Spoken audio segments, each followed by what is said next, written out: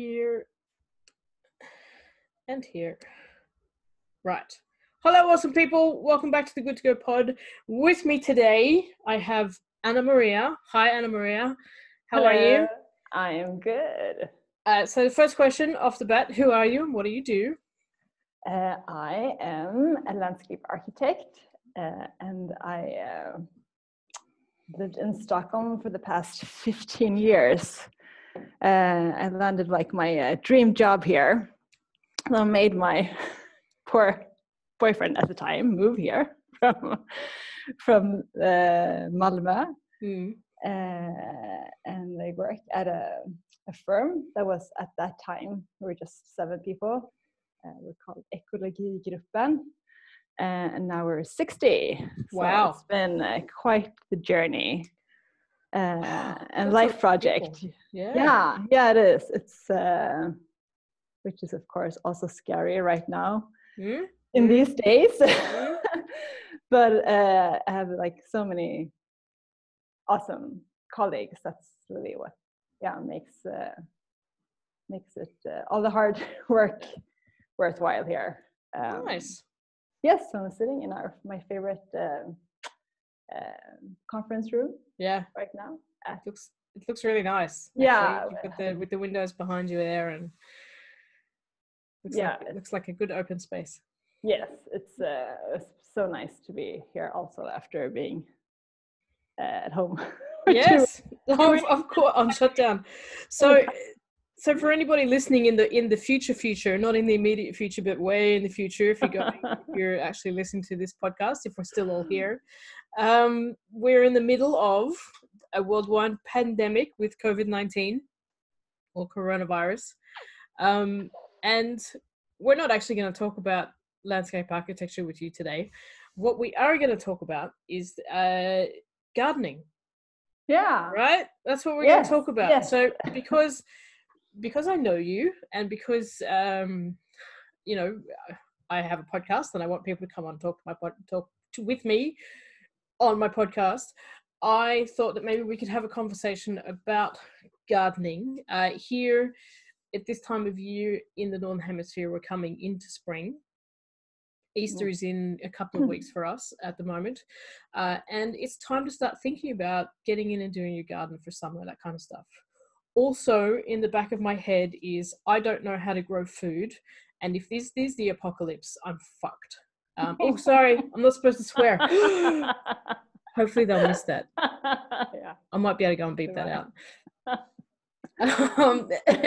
You know, sort of having a garden for me is this thing that I try and do every single year, and every single year I just don't find the time or the energy to actually put into growing plants. It's like I am the death of all plants.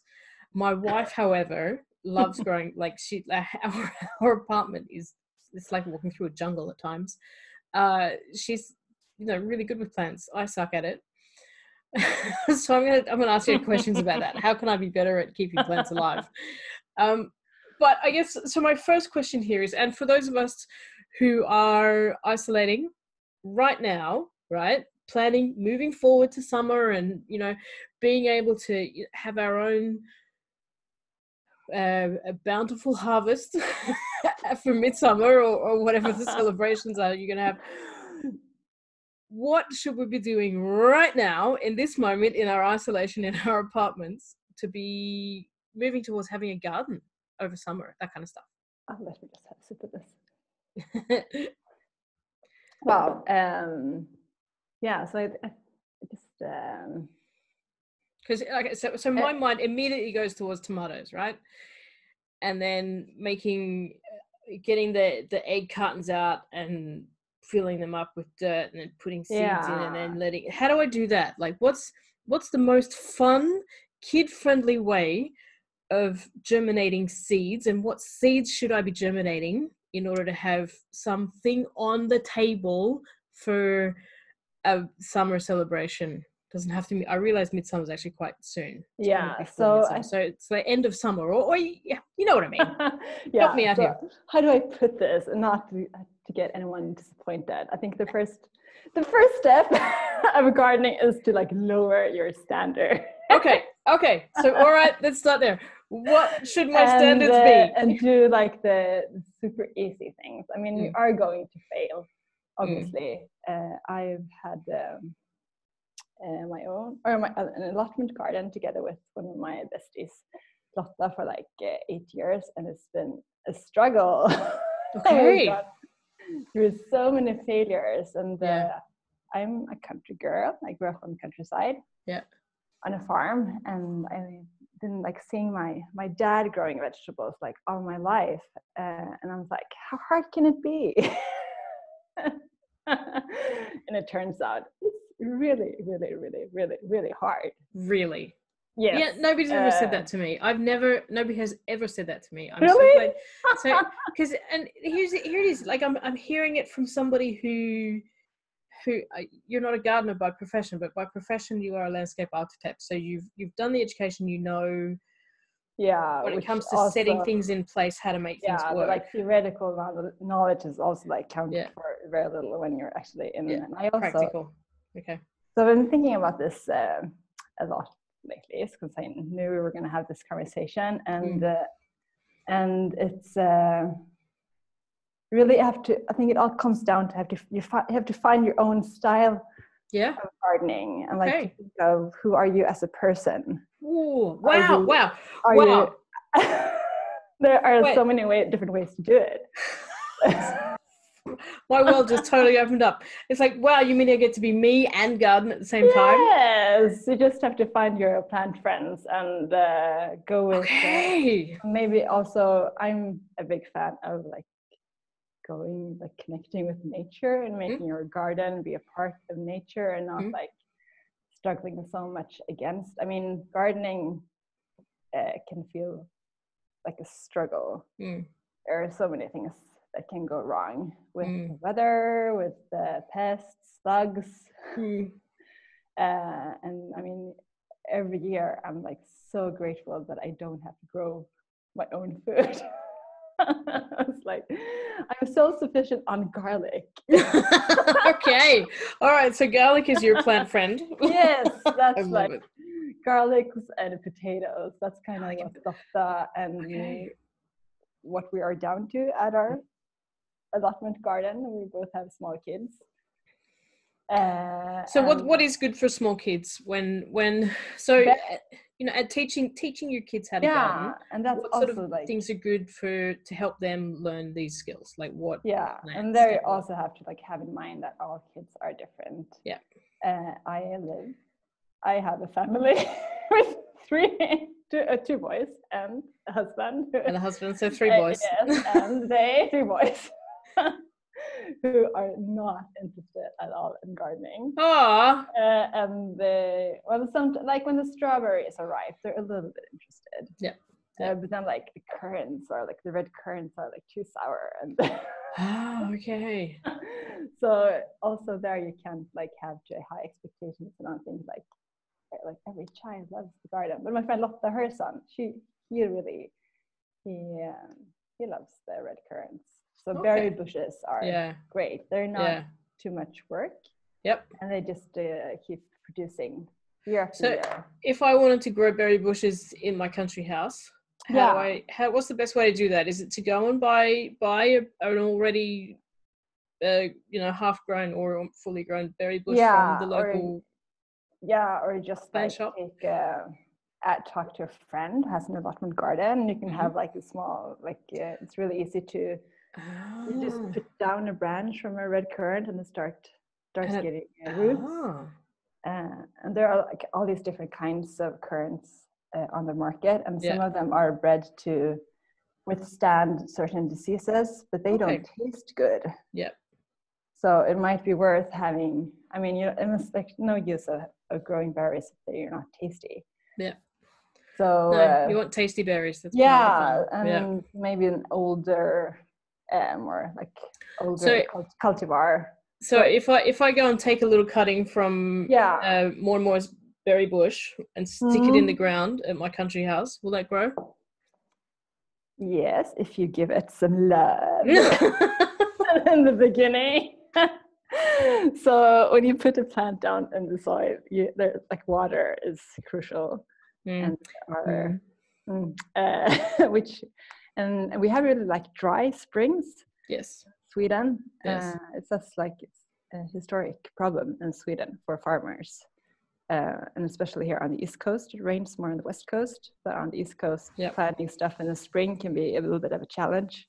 So are we better off germinating things inside and then planting? Yeah, maybe in fall, because it's usually more early fall when there's more rain. Okay, so we keep things in pots for spring and summer, and then at the end of summer, beginning of autumn, we plant it in the ground. Yeah, if you don't have like, if you can't be there all the time to water your plants. I mean, when there are these, if you're gonna want to plant trees, there are these bags now you can buy.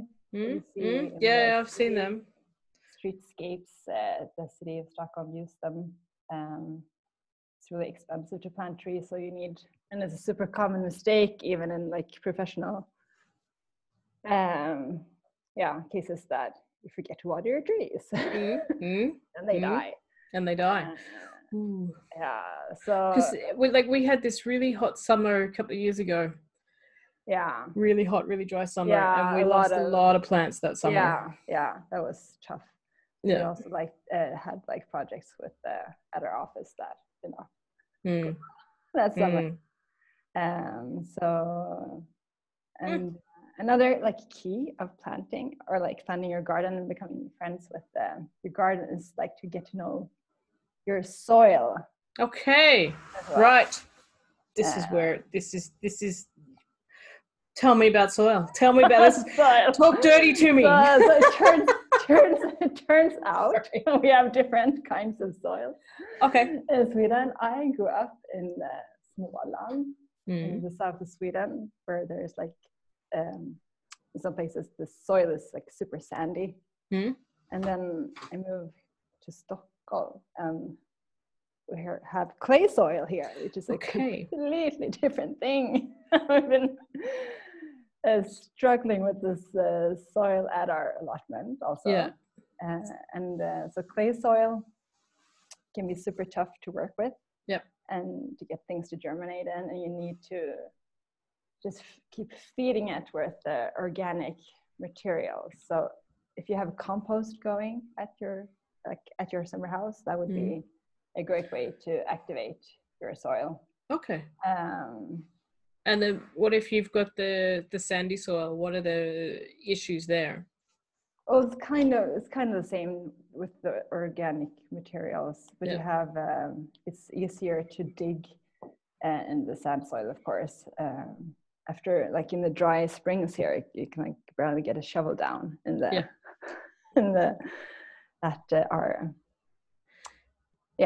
Pungpinan, which is the fabulous name of our allotment garden. I don't know if you even want to go translate that. No, you can translate that. Or as my dad wrote in a message the other day, pungpinne, but it actually means like painful testicles. Yes. Who thought that would be a good name for a gardening allotment? Yeah.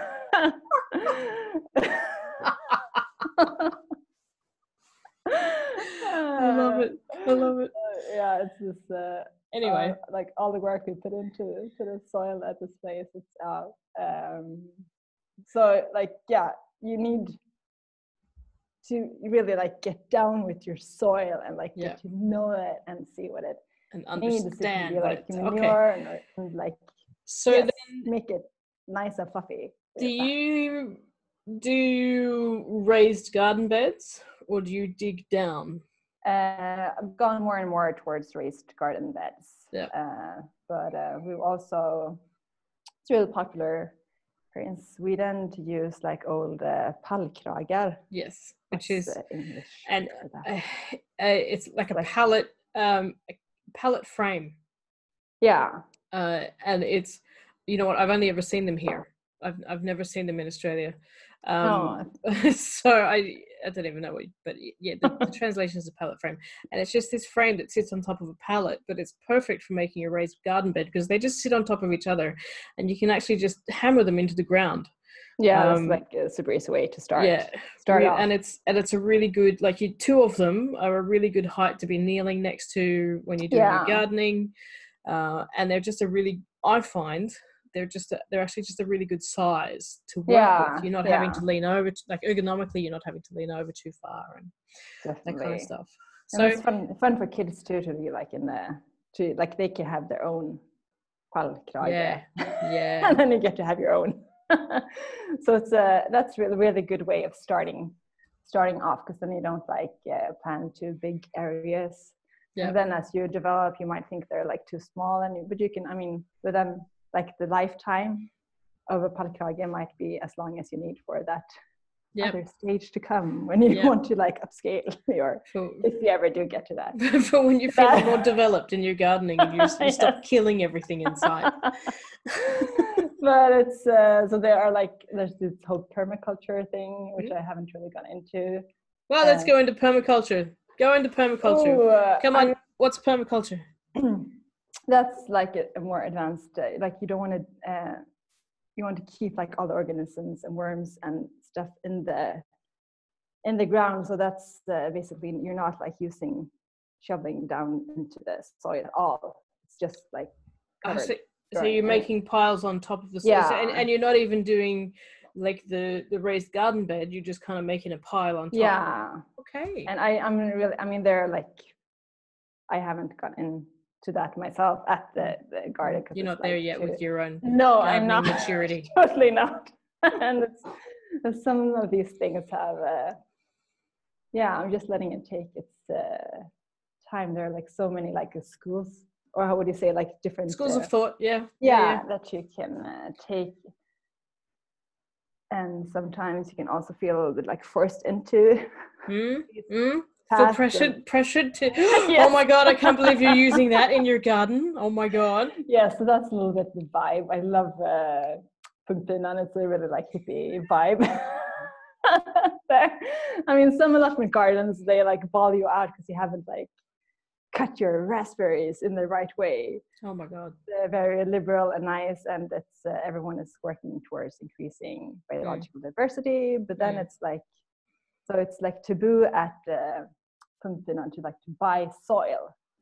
Okay. Like ready-made bags of soil. It's like it's hardcore. You're gonna make your own soil. Oh, okay. And you make your own soil through composting and trading with other gardeners for the air stuff, and also there are like a lot of like super engaged people who contact stables to get like big piles of manure. Get horse manure. Yeah, and we've had like manure from goats and from sheep and from like all different kinds of animals. And also like wood cuttings. Someone found. I mean, people are super creative, and it's actually quite an amazing feeling to be able to get all these resources. And Johanna, our mutual friend, also goes to your studio. They get compost from like a high-end restaurant in Stockholm. Okay. For their allotment. So it's so finally like closing this kretslop. But isn't that like that's such a like, I've never even thought about that. It's a thought that that's really cool. I'm enjoying this thought right now. It's such a much more sustainable way for everybody to be able to work together. Yeah. Be able to, to learn to grow food without increasing waste issues. Mm-hmm. Wow. And the whole, because in the whole soil, do you call it soil? Like, what do you call it? Earth, soil. Yeah, earth. Soil. Yeah. Soil. And bags that you use is almost like a fossil fuel from like peat moss. Yeah. Yeah. So that's not really, and it's not that great either. I mean, it's good for like, I mean, you can like buy some soil for like when you cultivate like stop making me feel guilty for buying soil, right? Stop making me feel bad. Soil shaming you. I love it. So that's even like been out on the Facebook page at our last minute. Oh my god! It's okay to buy some soil for like covering the little seeds. Yeah, come on! I'm a struggling trainer with children that I have to entertain over the Easter break, and one of our activities is getting these egg cartons that we've been collecting for the past 12 months. Yeah. And planting tomatoes. Yeah, so awesome. Go and buy the soil and we plant. Yes. Tomatoes are great. But there's also like tomatoes are a lot of work. Are they? Yes. Some people just have like, I never grow tomato because it's like, oh god, there's just this horrible struggle, and then like produce like one tomato like that never really gets ripe at the end of this short shitty Swedish summer. But I mean lately, climate change is gonna make the tomatoes taste awesome in Sweden. Yes, I know. We're all gonna be eating tomatoes from now on. But I mean, it's also like, it seems like different people have also talents for different plants. I can't do tomatoes, but peppers are fun. They're easy. Oh, wow, really? You don't really have to, kids might not enjoy the chili peppers, but just regular peppers like snack peppers. So for Australians, that is capsicum. Yes.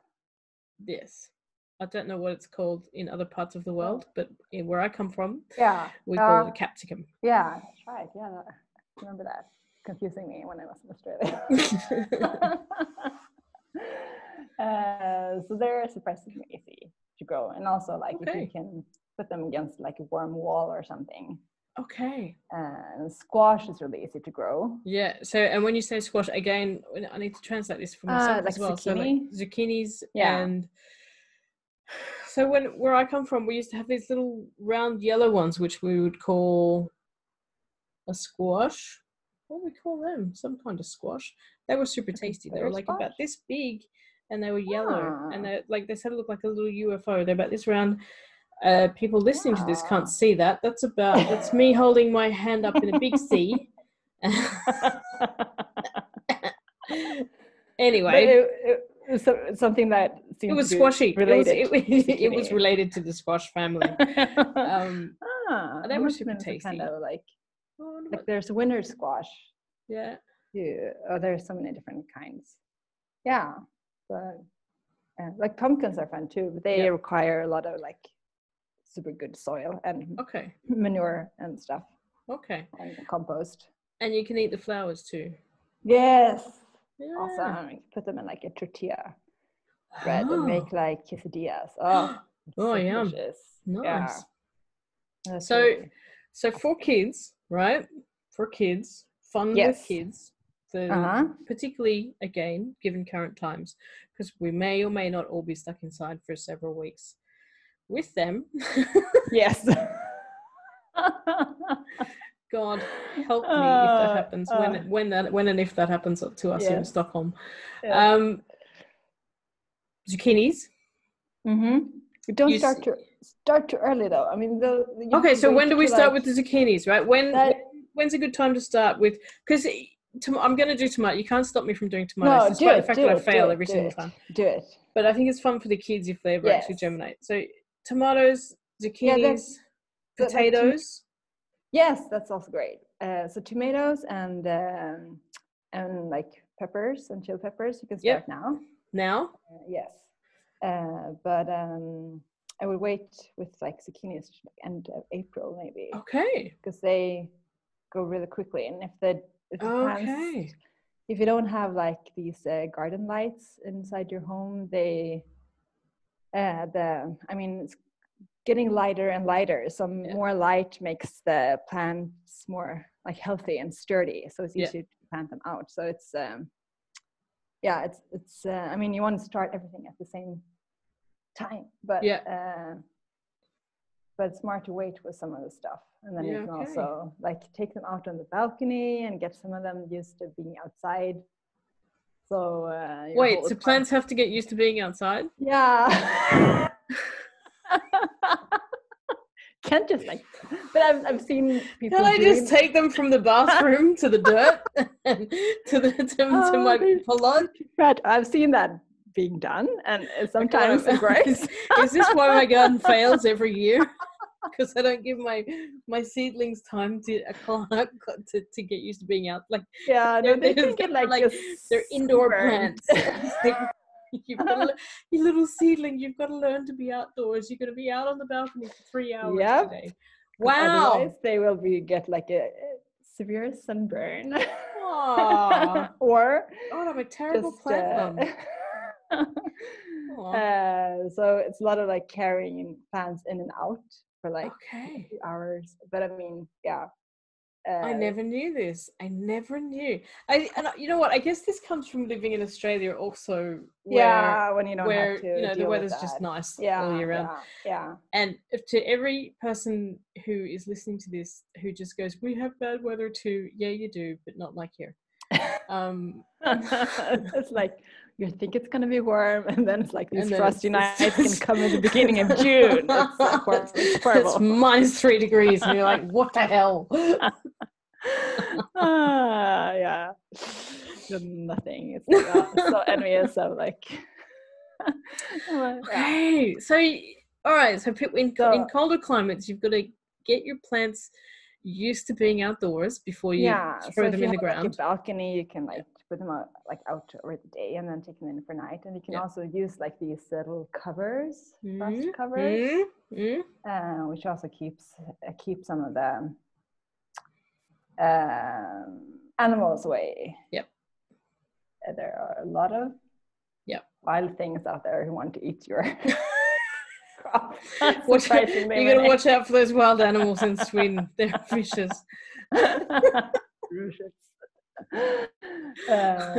All the snakes and spiders and sharks and things that'll they're nothing compared to the murder slug.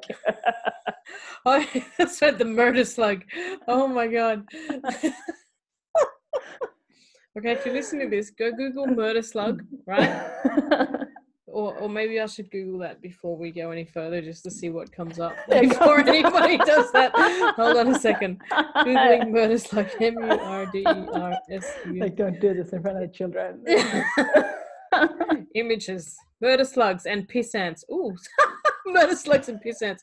Yeah, you can Google murder slugs. That's right. It's fairly okay, cool. So that's that's your probably your worst enemy in gardening. They ruined so many crops. What is a murder slug and what does it do? It's a slug that comes from, I think it's from Spain originally. It's called spansk skogssnigel. Spansk skogssnigel. Yes. Vad roligt. Ja, Spanish. So I'm going to translate this. Spanish forest. Snigel is snail, but you call slugs and snails snigel. Oh, that's right. Yeah. So yeah. But anyway, all right. So it's been brought here through like nurseries. Yeah. And in Spain, the like populations are kept down by the extremely warm summers there. Okay. But we haven't really had that in Sweden until recently.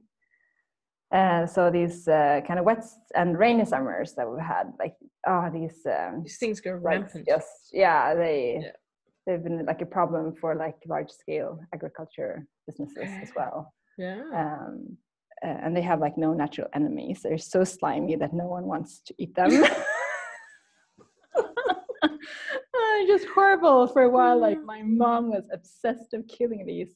She would go out nighttime with this like stick with a razor blade. Oh my god, she just chopped them up. Oh my god. I was like, I heard this like with several moms. I was like, I can't have a conversation with my mom any longer because she only wants to go out and kill these slugs. She's gathering up a posse in the local town. Murderous slug rage. That's horrible. They're so disgusting, and it's like I'm like it's like just totally feel like your karma going down by killing these things, because it's usually like to do my gardening without killing Yes. Well, yeah, it's God, it's so fascinating because I'm actually listening to you or having this conversation with you, and we're having a good laugh about it. But there is a part of the back of my head that just goes, "You shouldn't be killing things, Joe. It's not karmically okay to kill things, even murder slugs." But on the other side of it is, these particular slugs are an introduced species, and we are trying to. If we are having a home garden where it's not just about entertaining the kids on school holidays or in coronavirus shutdown, it is also learning some good life skills on how to grow your own food. Definitely. Which is a good life skill, and learning to be a bit more diverse in the community, and learning to recycle food waste from restaurants to have as compost, and create a more sustainable society that we live in. So maybe a few slugs do need to sacrifice their lives. Yeah. Or maybe we do need to have that moment where we can just go, you know what, sorry, slug, either go back to Spain or I'm going to kill you. Yes. But it's a balance. There's this documentary out on called Biggest Little Farm. Oh. My friend John, who is also a landscape designer, tipped me off on it. It's out on, everyone is accessing SVT Play, but for the Swedish listeners, yes. I think it's out on, it's about a couple in California who buy a farm and who want to do an organic farming, and it's super interesting, all the struggles they have with all the species that want to eat all the each animals other. That want to eat their food and each other. But it's but gardening is such a great way of getting like a respect for the food you eat, and realizing what a struggle it is to grow veggies, especially like without pesticides or organically grown fruit. It is and I sit here, and like I say, every year I try and germinate food, like tomatoes and zucchinis and that kind of stuff, and I fail dismally. But my hope is to get one salad for the entire year, right? To be able to sit down and make a salad and go, I grew this. Yeah, but you have to go for the perennials too. That's another way of like having a more low maintenance garden. Okay. So there's so the perennial is a plant that comes back year after year, and there are some like veggie and herbs that you can do, like some sorts of the wild rocket salad or arugula. See, this sounds more like me, right? So me doing things like, again, finding my gardening personality. Because I kill things that need care. It's a terrible thing to say. I don't kill things that need care. My whole business is based on caring for humans, and that, I don't kill things. Oh God, why did I say that? I don't kill things that need care. It didn't sound as bad coming out of it. Anyway. So the whole idea of having to put my baby tomatoes out for like in the sun for a couple of hours, and in a life where I'm actually not home for that many hours before I have to go to bed anyway. So that's just tomatoes. Sorry, dude, you're high maintenance. We need to break up. Let's talk more about these perennial things, right? So things that come back, right? So I get to put it in the ground once, and then it comes back every year. This is for me. Like find the balance between like these. One's like more high maintenance stuff, like tomatoes, like those, and that you can handle, and then just go with the flow in your going with the flow is my thing. Let's do that. All right. So you mentioned rocket there. What else can I put in my garden and know is, you know what does come back every year, and I look at it in spring and go, oh, look at you, is onion chives. Yes, like all kinds of onions or stuff, and like garlic, sage.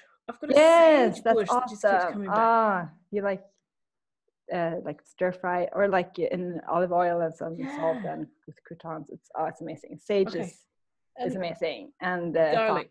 Thyme comes. Thyme, okay. And they're like these a little bit more like old-fashioned spices, like vinterschindel. I don't even know what is that? What's the word for that? And Isop is another. So like you can go to like Bergianska in Stockholm and like look at what they have there and see what's interesting and what you like in form and shape. And having herb garden is great for like bees as well that you want in your garden. Yes, well, and that's something that I was going to ask about. So let's go there now anyway. Yeah. Is how do I plant a garden to save the bees? You know, because we all love bees. What kind of things should I be planting for the bees? They need all the help they can get. So we're talking about the wild bees. They need things to like flower over the whole season. Yep. So in the springtime, it's great if you have like crocus. Yes. Yeah. Crocus is the right word. Yes. And also the willows, for like the first pollen, and then just could continue to have like a lot of herbs are good for bees and different. I mean, butterflies and bugs too that we need. So just So, and like maybe a better term is just pollinators. Yeah, exactly. Rather than just bees, because pollinators are everything that goes from flower to flower. Yes, and this is like a subject for an entire pod. So just think like different shapes of flowers and like different colors, and like have something blooming all the time. And you can also like perennials there and annuals. Okay, yep. So this is something that for me, again, moving here to Sweden, I have this whole list in my head of things that I've noticed that are obviously, of course, different to where I grew up. And I find it's super fun for me to be out in the countryside, and you see the spring flowers that pop up now. Mm-hmm. And then in 4 weeks time, 5 weeks time, we get another lot of spring flowers. Like it's like a second phase of flowers come up. And then in the beginning of summer, like after midsummer, and then the first sort of 4 weeks of summer, we get like the dandelions and those kind of like the other ones die off, and then the dandelions come out. And then it's sort of, as we're getting to late summer and into autumn, the flowers, they change. You get these tiny flowers, they're coming up on bushes that are sort of more woody bushes rather than these big colorful flowers that are on really fleshy soft plants. All the woody bushy plants are starting to flower, and all those flowers are just these tiny little but bright, and they're really pretty, but you've got to get in close and have a look at them. Anyway, sorry, nerding out there. But so it's really, really cool to watch the seasons, and to watch the different, you go, okay, so these flowers are going to come up here, and these flowers are going to come up here, and these flowers are going to come up here, and you can almost set your clock by it, or you can certainly set your calendar by it. It's like on this date these flowers start to bloom. Anyway, really, sorry, that's just me having a little observation of life. But you know what, it is one of those things that actually really brings me joy, because I love to see the flowers bloom. So, but getting back to, you got to answer my question here, because you've kind of been skirting around it. So I need some specific. I want names. What kind of flowers should I be planting in my garden when I finally get time to build a flower garden? Yeah. What kind of plants should I be planting in my flower garden that are going to help feed the bees and me as well? Things that I can consume, or herbs and that kind of stuff that I can consume, if those ones, and then also the flora and fauna in the area that's going to help the entire ecosystem in the area flourish. So here we just finished a project here at the office with the municipality in Stockholm, who planted all these the beds for like flower beds for bees, and my colleagues found that there were like a big variety of bees, like also outside these planted like in the wild. Yep. So I think one step to that is to like make that it's okay that your garden is a little bit more chaotic. Like don't dig up the dandelions. Yeah. Keep them. And there's this weed that is really hated in Sweden called kirskål. It has a white flower, almost like Queen Anne's lace. Yeah. Which are also like super great for bugs and some tiny butterflies probably as well. Pollinators, just good for the pollinators. They love it. So kind of let them take their place, and then there are all kinds of. I mean, also depends on what kind of soil you have. Yeah. Okay. Getting back to the soil conversation. Get to know your soil. I can't really. I'm skipping around this question because it's hard. It's a hard one to answer. I get it. That's all right. So, but to help the listener out there. Yes. What can you say? So if we created a to-do list, right? Yes. We've got to get to know our soil. Yes. And also like, is there like parts of your lawn that you don't need to cut to let like my parents tried this out at the farm last year, not cutting. I mean, it was pretty warm summer too. And it was amazing how the whole lawn just flowered up with all these like white yarrows. Is that? Yeah. And just all these wild flowers that are like in a seed bank in the lawns. Yeah. But they have like a sandy soil where they are. So then wildflowers have an easier way of.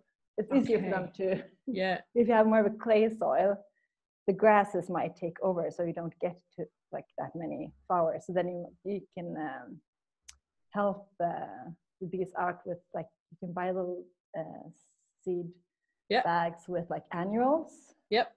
And also with the cover crops.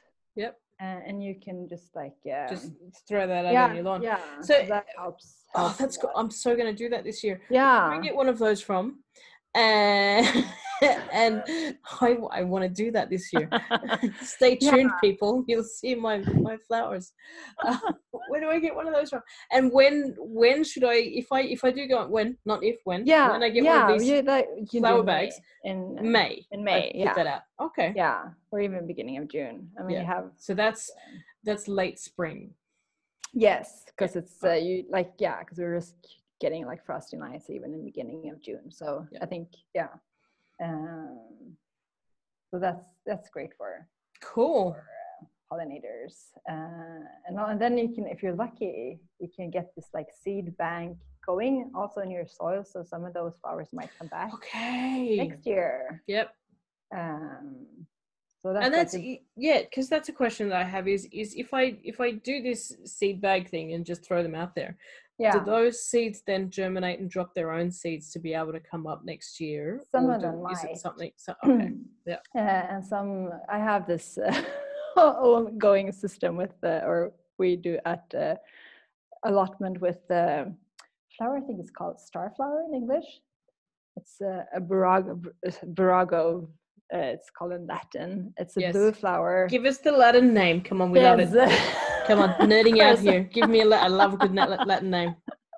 It's called gurkört in Swedish. It's really cute, like a bluish flower, and that has like come into a self-germinating phase. So it's like didn't do anything with the gardens. They would just be covered in this, which is a pretty good thing because then you can. Like if I want to plant something here, I can just pull them out. And if you have an area that I'm not going to do anything with this year, you just let it be there. Just let it go. Cool. So that's also like you never really know what your soil is going to. Yes. Kind of flowers will grow there. So it's you have to be like not afraid to experiment and fail when it comes to gardening. And can we just say a small life lesson there, kids? Don't be afraid to experiment and fail in pretty much everything, not just gardening. Anyway, moving right along. So sorry, I distracted you there. It's very interesting with this journey that I've been through, and yeah, you really get to know yourself by gardening, and like I love it. Is seriously, it's like that whole statement at the beginning. It's just given me permission to be okay with the fact that I suck at gardening, because now I can just go, oh right, I just haven't found my groove. I haven't found my plants. Yeah, I haven't found my way of doing things, which gives me permission to go and experiment, to be able to definitely find my way of doing things. And be more low key, and not like you can like pretty much do this on a zero budget too. Yeah. It's like I've spent so much money on like seeds and special things, but now it's like, yeah, I buy very few. Yeah. Speaking of which, you owe me some seeds. You promised me yes. some the other day. Yes, I still like loads from the time where I still bought a lot of seeds. I hope they're still like, because it's also so super stressful, because like every year you like save seeds, they like their germination rate goes down too, so you can't save seeds forever either, so you've got to keep planting. But that's, and you know, it is, and I guess coming back to building community and that kind of stuff, it is, you trade seeds with friends. Yes, and also plant, because you might like but you don't think that everything is gonna like survive or come up when you do put your little seeds down, and they're like so tiny. It's like every year you forget they're gonna be like a big plant, and all of a sudden your like 2-bedroom apartment is just crammed. Turns into a freaking jungle, and you're like, oh my god! And because you didn't give them time out on the balcony, they die when you take them outside. But you know, you spent 6 months freaking giving them out. Anyway, need that flow to work, and it's like hard when your whole kitchen is already full with like compost buckets that everyone is tripping over. I love it. You know, it's what we're doing. Yeah. But I have to say one thing about like one thing, like I've been said earlier on, that I can be a little bit skeptical of this like permaculture thing and like all these trends that come through, but I was also very skeptical against this Japanese thing. Yep. And I have to just mention that is actually a great thing. The composting. What was its name? What was it? Bokashi? Bokashi. Yes, the Bokashi thing. Yes. So you could go Google that. So that's great, because you sort of ferment your compost. Yep. So it's not as smelly. Yep. If you keep it like if you don't, you can't get too wet, because then it's like extremely smelly. Rotten. Yeah. Okay. But that it binds the coal in like the organics, because the normal compost can like lets out methane gas. Yep.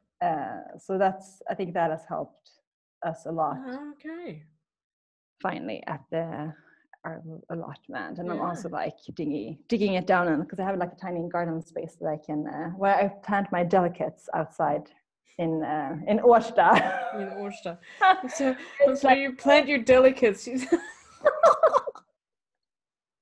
And then we go like potatoes and garlics out at Pungapinan.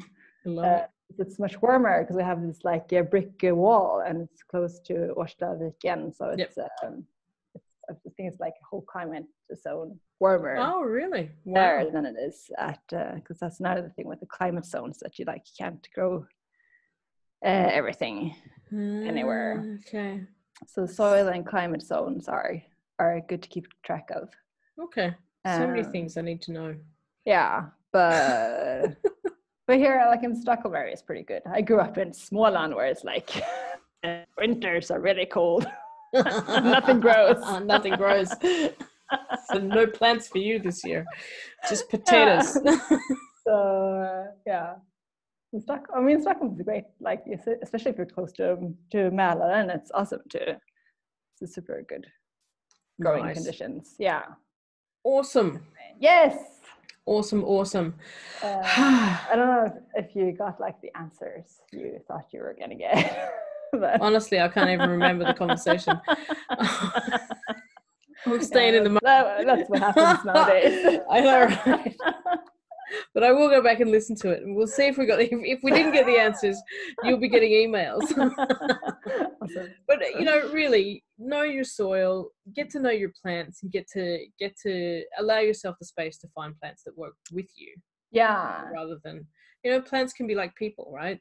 Some of them require more energy than you've got, and some of them are really low maintenance. That's very good. Good way of putting it. Cool. So, because this is the question I ask everybody, and we're running really short. I've got like 3 minutes to answer this question. How do you maintain your balancing act with 2 kids and a husband? Is he a husband or a man? Are you married? Yes, we are. Not that that's important, sorry. But, so he's your husband. I just want to make sure I get the right word there.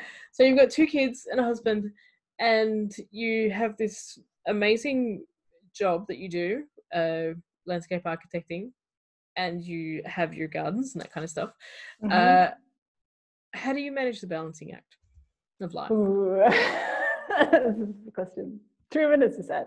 Well, that's actually an interesting question, because I think because a garden requires a lot of work, so sometimes I've been struggling with is this taking more energy than it's giving back. And I also feel I have a very, Eric relaxes by playing FIFA or just hanging out. He's good at relaxing. I'm terrible at relaxing. My way of relaxing is going and digging in this clay soil and struggling and that's not really, it's no, but it is, come on. It is, it's good. Yeah, it is good. I love it. But sometimes it stresses me out as well to no, I didn't read that part of the allotment. But that's where you really have to tune in with nature and say it's okay that my garden is a little bit wild. It might even be better for biological diversity that these dandelions are flowering. I don't need to take them out. So we have this picture of the English perfect garden, Victorian cut grass and everything tidy in order, and look where that gets us. Yes. So that's in the past. Moving forward. Let your dandelions grow. More chaos in our lives in a good way. Cool. So I think that's what I've sort of accepted, a level of chaos in my life, and just realizing that is also a little bit of who I am. You get a high five on that one. Yay! That's awesome. I love it. My friend John sent me a title of a book called Cultivating Chaos. And it was about just this morning. It's a book about how to get your garden going with just these self-germinating seeds and just going. So I'm totally gonna try to get my hands on this book now, because I was oh my god, it's chaos. Yeah, isn't that a good title? Yeah, I love it. We'll have to put a link to that in the show notes. Yeah. Definitely. Awesome. Anna Maria, thank you so much for coming in and chatting with me today in our it was fun isolation together. Yes. If people want to get in contact with you, because this isn't what you do, I will say they can get in contact with me and I'll pass that on. Because that's the way we're going to do that one. Yes. If you want to get in contact with Anna Maria, get in contact with me and I'll pass that on. I will go and make a little to-do list, because we came up with one in there. When I go back and listen through this, we had a little to-do list to get in contact with your garden and yourself at the same time. I think that's all I have to do. Cool. Yeah. Awesome. Thank you. Cool. Thank you. All right. This is fun. Thank you. Now. Hej då. Ha det bra.